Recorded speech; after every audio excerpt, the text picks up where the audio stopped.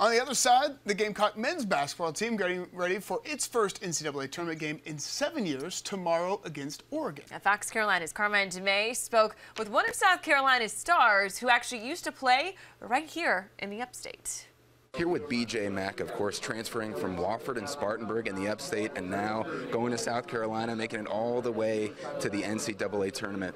So BJ, I mean, that big move from Wofford to here, how have you described this journey to now come all the way to the NCAA tournament? It's been a great journey. I'm just super proud of the decision that I made, being able to reach my dreams, because that's one of the things I told Coach Paris in my decision of making it and coming here. It's just been a great decision.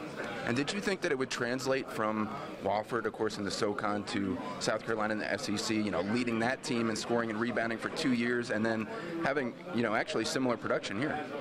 Yes, that's one of the things that Coach Paris told me, that he was like, hey, I feel like your game will help us in being able to translate some of the things that I was doing at Wofford here to the SEC for South Carolina, and then it just came true.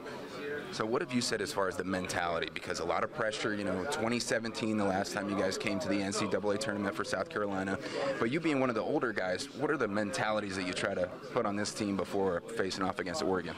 Really, the mentality of just being able to be aggressive. We feel like we're aggressive on defense and on offense and taking our shots and really guarding them and locking down on defense. Then we really feel like, hey, that's going to give us a great push going into the next round if we come out on top.